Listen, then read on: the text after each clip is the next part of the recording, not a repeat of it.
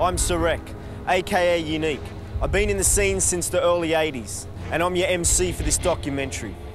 And what are we talking about? We're talking about Sydney hip-hop culture. It's not the stereotype you think it is, of kids wearing baseball caps backwards. It's a real culture. We live it and breathe it every day. The basic equipment for hip-hop is 4 elements: MC, DJ, graffiti writing, and breakdancing.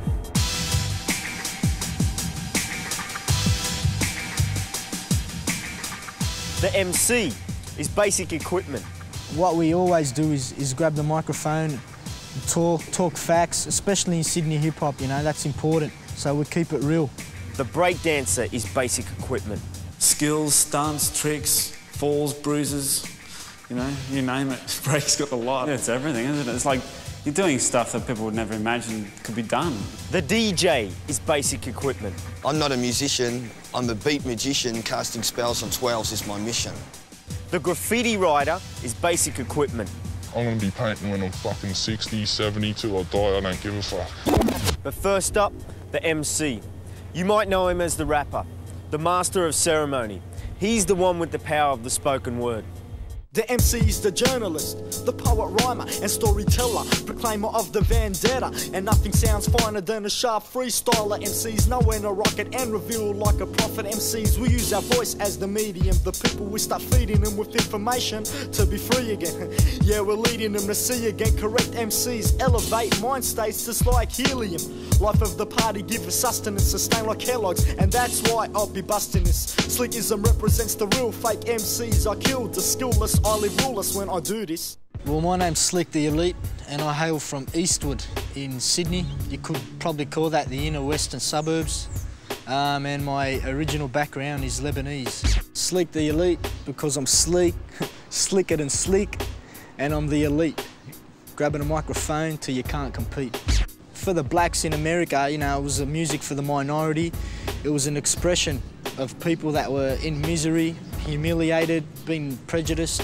I could relate to the same sort of oppression, like being called a wog in school, you know, being the minority, being the underdog, having to come up all the time, having to fight. Just on a smaller level, fighting for your rights, you know, every day. The MC is the journalist, the poet, rhymer. Well, I've done a little short rap about MCing. The MC is the poet, rhymer, storyteller. We use our voice as the medium. So when I rap, I talk about being a wog, having wog parents, growing up, the shit we go through in Sydney, the coppers, the government, the racism, the fun, the good, the bad, the partying, everything. For me, that's keeping it real. That's a representation of what I am and what I stand for. I don't know, I think the hip-hop heads in Sydney, they mightn't be black, but they're rap naturals, you know? Step back, step back, step back, step back, it's a funnel web attack. Step back, step back, step back, step back, it's a funnel web attack. Yo, suckers, it's a funnel web attack. Hey, suckers, it's a funnel web attack. Yo, dickhead, it's a funnel web attack. Yo, suckers, it's a funnel web attack. My name is Paul Skibberus, also known as Case, and also known as Funnel Web as an MC. Funnel web, funnel web, funnel web, funnel web, funnel web, funnel web. So what we're talking about in Funnel Web Productions, which really means fuck well power, is all about the bullshit that everybody knows but is scared to talk about. So we're doing the talking for them. Stop! Now take a look around. Cannot escape, no exits are found. This is a place down here where we express ourselves through graph, a place where we can relax, you know what I mean, and not have any worries about being seen by the police and that. And we're just trying to make it look a bit better, you know what I mean, than just like a load of crap that it looked like before. Now, a lot of junkies used to come down here before and shoot up and that, and we're trying to get rid of all that crap, you know what I mean? Coming out of my grave, I wasn't born to behave, I wasn't born a slave, but I was born to save mankind. As I take us through a new time, of course, I've got the soul force. I've tried alcohol, I've tried smoking marijuana to get a high off life, but now I don't even need that shit because I just got the hip hop and that's my drug, you know. I don't need that kind of shit. I've got good friends and shit like that. Young kids that used to steal cars and take drugs and stuff, I get them into rhyming, I get them into scratching, into writing, breakdancing, you know, graph, the whole works, you know what I mean? They're feeling good about themselves most of all, because that good shit comes out of it. About 6 months ago, like, I was knocking off cars, you know, 20 cars a week. But now, you know, like, I've got another family because I've never had a family. My parents left me when I was 1. And, you know, since I've met Paul, Case, it's changed my life, you know. I haven't knocked off cars, haven't done this, haven't done that, you know. It's just fully changed my life, and just hip-hop rules, mate. You asked us how we use hip-hop to fight the system. Well, being original fights the system itself, because you haven't been trimmed down as a character. Come a little closer, let me tell you something. I put it in a riddle while these beats are bumping. I'm talking low so no one else can hear, cause we got a plan that's underground they might fear. People like us who they call rebels and rejects, but really we got freedom of rights and to protect. Instead they give you freedom of speech so they know your inner thoughts. I don't teach people how to rap, I bring out what they already have. And I'll sit there talking to them for about an hour about their life or what goes on, whatever, and I'll say, that's it. That's what you got to talk about in your rapping. I'm 20 now, probably from about the age of 12 to about 19 or so, that I've spent a lot of time in psychiatric wards and sort of asylums and things because I couldn't go with the system, but I didn't understand why, and I was told that I was crazy and stuff, and people hear my rhymes and stuff and they think that's crazy shit, but then they got to listen deeper to hear the message. Lowering myself down to the mic by a single thread, a web acting body with a fucking answer. Somebody grafted on, now I was born warm. The perfect example of a deadly new high, but a revolution because I probably for about a year I just spent in bed, just depression, just a whole year in pretty much in bed. And now I'm doing every day. I get out and I love living life, and I just that's thanks to Case and that, you know, and the Funnel Web crew.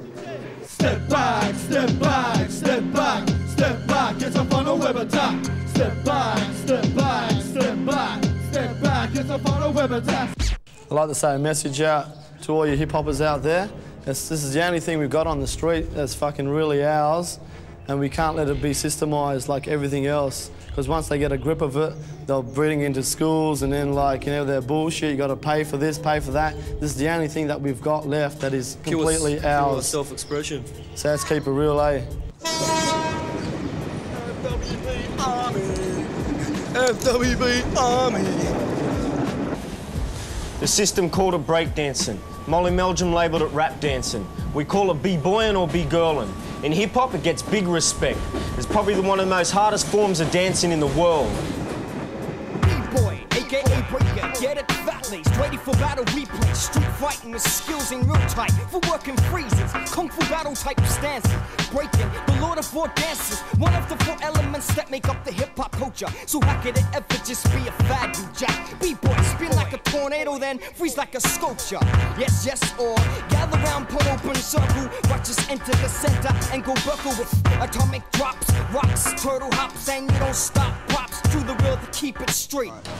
Yeah, what up, Death Wish from Kilowatts, aka Convoy 31, Sydney, Melbourne, hip hop connection. It's 15 years now, still at it, still breaking, painting, and rapping. Just living the b-boy life, straight up. One of the 4 elements that make up the hip-hop culture. Being a breaker myself, just wanted to remind people what breaking is about. It's a very strong battle type dance, but at the same time it is fun, you know what I mean? When I first started doing it in 6th grade, not a lot of people knew what hip-hop was. When I went into a school talent quest type thing in 6th grade, I come out breaking and rapping, and like probably only a couple of people in the whole school had seen this type of thing before, so the whole place freaked out. In '84 it was large. A couple of years later, a lot of people stopped doing it and a lot of people called it a fad. I didn't stop doing it because I knew that breaking is one of the 4 elements of the hip-hop culture. You're gonna stop breaking, call breaking a fad, you're calling the whole hip-hop culture a fad. So how could it ever just be a fad, you jack? Yeah, of course it started in America, but why can't it go worldwide? Why can't we have people in every country representing it? The thing that is unique about the Australian hip-hop culture, especially in the rapping, is things like we can rap with an Australian accent and express that Australian accent, and which straight away makes you original from any other rapper in the world. Keep it street. Keep it street style, man, you know what I mean?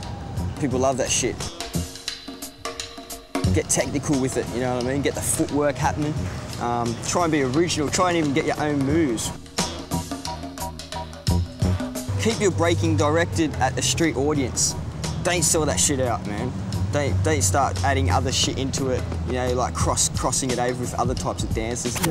I'm happy keeping it street, man. I don't want to make money from that, you know. If I want to make money from dance, I go to jazz ballet or something.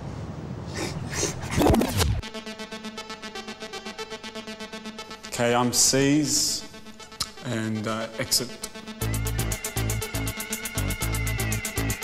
Well, the DJ used to play a break, which was like a sample to play a break, different, maybe a tune from somewhere, or a breakdown, a beat, a particular break of a track would be a segment of the track that would be known as a break. And when the DJ played that break, then the guys would break.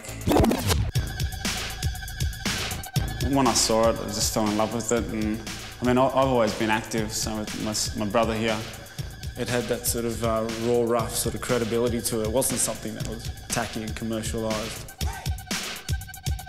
Today, in the 90s, it's come back and it's gained its respect again. It's people are seeing that it's been around and it still is around. It just wasn't a fad.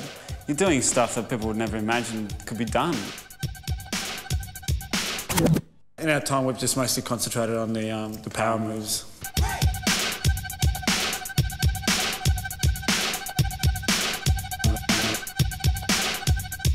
Power moves.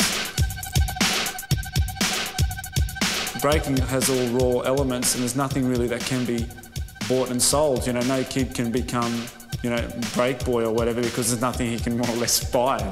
You know, it's all raw elements. You don't need anything. All you need is a bit of cardboard and yourself, your tracksuit or whatever, and throw yourself on the ground. So it wasn't with snowboarding and skateboarding and the wheels and the skateboards and the decks and you know, you can look this image by buying these things. And with breaking, it's all raw materials.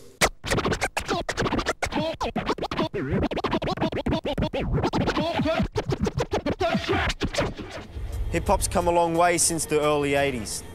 Back then, there's a lot of conflicts with police, skins, punks, riders hanging on the streets, train stations. Today, it's more organised, and when we get together, it's usually at our own jams. Well, if it wasn't for the DJ, hip-hop probably would not have emerged. Playing records for the people, providing solace away from the world. Moving the record back and forth, the scratch is born. Pitch the control, manipulating sound. Positive 8 to speed it up, and negative 8 slows it down. Who wears the crown? Too many cut masters. Creating, innovating with body tricks. Turntablism, elevating the art form. Maestros orchestrating, swirling up a storm. One playing the beat, one playing the horn. One with the bass line, ripping it up till it's torn. Okay, my name's MC Trey, stands for the Rhyming Edifying Young'un, and that's what I plan to do through hip-hop. Being a female, I think, could be a lot, I could use it to my advantage, you know, in more physical terms, but I choose not to because I think you just play yourself out, and I'd prefer to use the mental to elevate myself because there's too many, you know, women doing that. What attracts me to hip-hop culture is the fact that it is actually a culture, and it's got 4 elements that you can express yourself through. I'm from the islands, Fiji, and I can, you know, relate the turntable to, you know, a lali, which was like a traditional Fijian drum. Or, you know, the aerosol art to like cave paintings. The emceeing to like, you know, my great-grandfathers speaking around the kava bowl, emceeing, or, you know, talking. And the breakdancing, you know, similar to traditional dances, indigenous dances.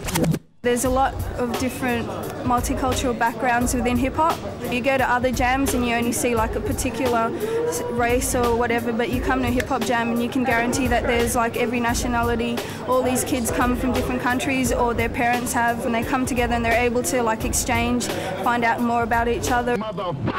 If Pauline Hanson would come down and see what was happening here, I think she'd be changing his speeches. We'd probably even get it a rap. Well, if it wasn't for the DJ, hip-hop probably would not have emerged. The rhyme that I did was about DJing, and it was actually just showing people that weren't necessarily exposed to the art form of DJing, or turntablism as we now know it. Turntablism is the art of actually making music with the turntable.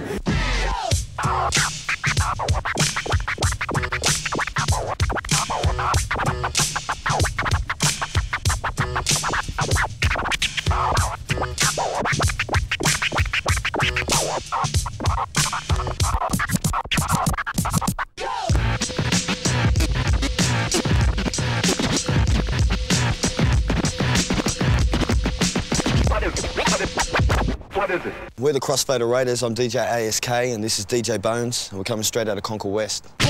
What we're about is actually taking a DJ, which is a disc jockey, which type you'll find in a club, but swing it around and do tricks and make it more of a visual type of thing than just someone to come and listen to. Okay, the basis of a hip-hop DJ is basically using two of the same records and breaking it down. So we're going to use two of the same records and break it down. Break it down.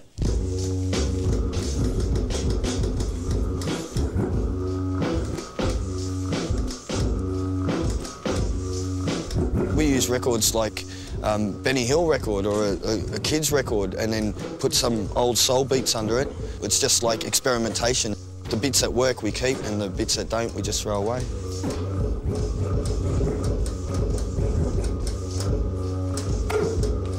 What attracted me was first, I went to a party and no one turned up except for the DJ. So me and my friend, we just ended up DJing and got the bug. This DJ got a monster dome. People say DJs, they freak out on the techniques, on the MCing, the breakdancing, all that stuff. It's still new to a lot of people out there. That's why still a lot of people haven't been introduced to it, but they've seen it on, say, movies or on TV. And basically, I think these days it's the clothes and the style. Everyone wants the style and the attitude. But if you're going to wear the stuff and listen to the stuff, why don't come and support the real stuff? Yeah. We've been doing it for over 10 years now. It's got its own identity, its own flavour, its own Australian flavour of hip-hop. It comes down to more than music. It's a lifestyle, it's a way of living. Music's just one part of it. What is it? See, in hip-hop, the vinyl's very important. You can't manually spin a CD. Without the vinyl, the DJ's dead.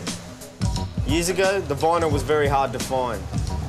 You could only buy your hip-hop records only from a couple of stores. To nowadays, it's spread all throughout the city. Up these stairs is Next Level Records, a bit more than a normal record store, a place where Sydney hip-hop comes to meet. You're at the Next Level Records in Sydney, and I'm Dr. Phibes. I run the Next Level. The Next Level is unique in as much as you're able to breakdance here on the weekends.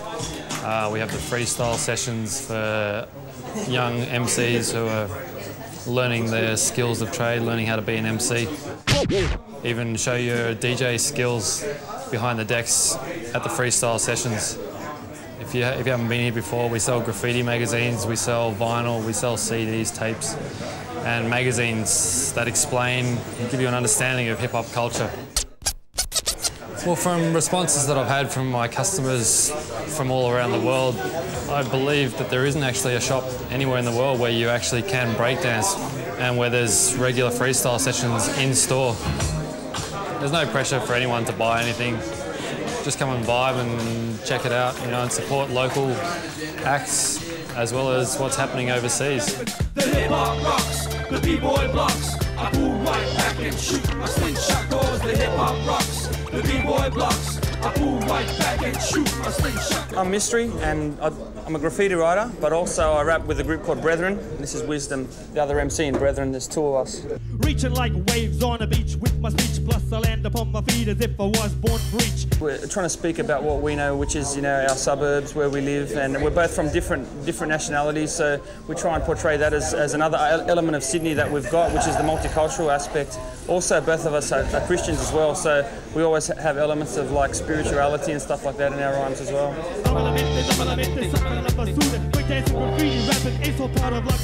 Well, my MC style is more like storytelling and also like constructed like rhythmic patterns, whereas Mistery's more like abrupt and unpredictable. Hip-hop is untamed expression, an MC confession, the DJ obsession. I went overseas through Europe and America and Africa and stuff like that, and it's good to see that in each different country, although we started off with the American roots, we've all got our own styles now, and there's a developing underground, and the underground is real unified. Like, it's like an international mafia, I reckon. Dating back to the days of Belshazzar, son of the king of Babylon, Nebuchadnezzar, archaeologically uncovered in the city of Pompeii. Graffiti displayed relevance to the spray paint culture of hip-hop today. Pompeii. Aerosol artistry in his own genre. Bombing the system and getting up, we hit them at all city aliens. The craziest non-profit organization, destination creation. Masterpieces we release, letter forms we tame and manipulate. Code the message with a wild style, camouflage and distort the color scheme. Painting walls or trains, mark the stains with an anonymous fame just from writing my name. I spray, therefore I am autographing artistic contraband.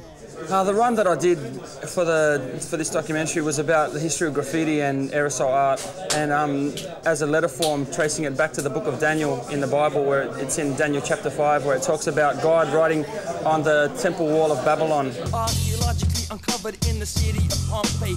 It goes into Pompeii, where archaeologists found the words written on the edifices, and they got the word graffiti from that, which is graffito or graffiere in Italian, I think, or Latin. Aerosol artistry in its own genre. Graffiti art, or aerosol art, as you probably know from seeing the rest of this thing, is one of the elements of hip-hop. It's the visual art form. It's like the equivalent of the fine arts with painting and drawing and stuff like that. It's really about the letter form and the manipulation of the letter form. Government and big businesses have a lot of money for their advertising. And when writers are bombing the system with their art, basically they're putting up their own billboards. You may know it as graffiti. I know it as writing my name. All my thoughts and emotions, I let it out through my pieces on the wall. I feel confident if my name is everywhere I go, like it's my area. Do you understand what I mean? I feel at home, I feel comfortable in my surroundings. And if I'm in an area where my name isn't there, I feel as though I'm in a foreign place and I'm out of place. Like if I'm in another suburb where I've got nothing there, I'll feel weird and I feel like I'll have to conquer the area before I feel comfortable. When things go bad, it's the thing that I can always turn to, that I enjoy and that makes me calm, you know.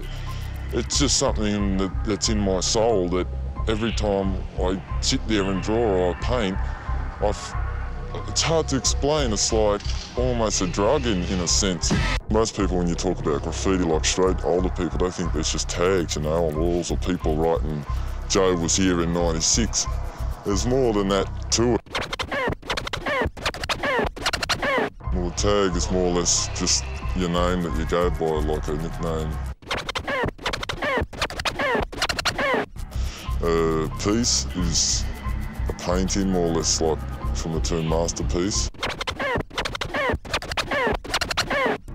A throw up is just a quick name, more or less like a large version of a tag to get your name up quicker so it's seen by more people. A panel is a piece done on a train, a small piece.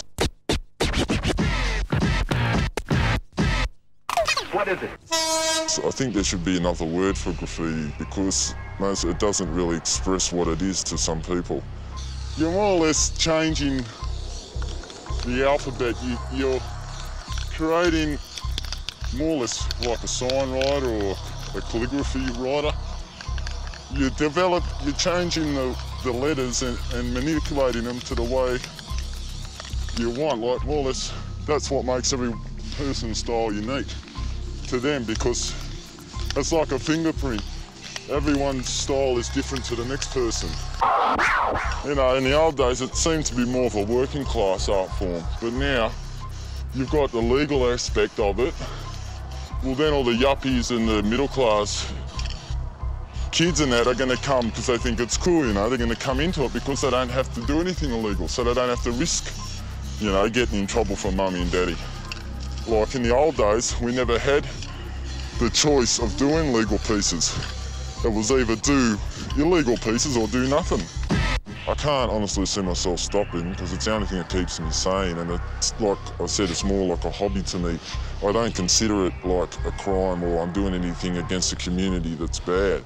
Or to me, like, I go out and do legal pieces of my own free will, of my own paint, and I beautify the area. Like, to me, I'm doing a community a favour, if anything. The police want to lock you up for that. Getting busted for graffiti, you can receive heavy fines, even go to prison. Me, myself, I went down pretty hard. For the newer generation, there's more cops and more laws. So to be a graffiti writer, you must be dedicated.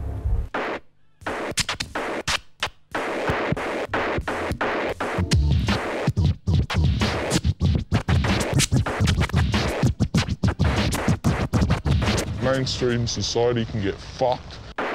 I use graffiti. It's a form of escape for me. It's a form of self-expression.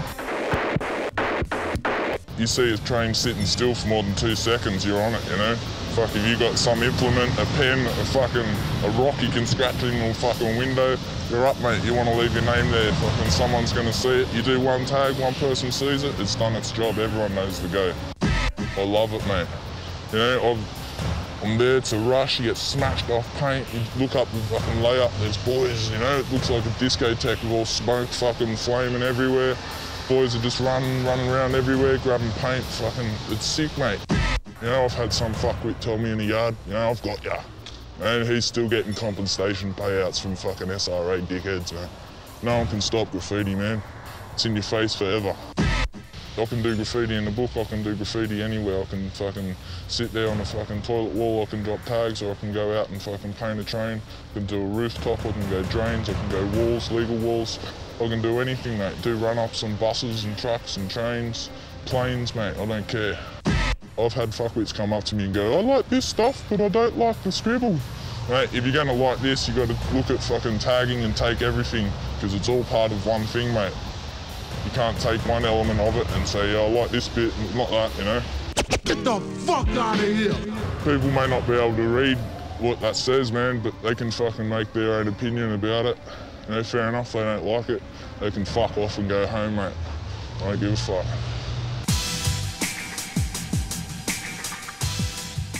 15 years non-stop hip-hop, and you thought it was just a fad.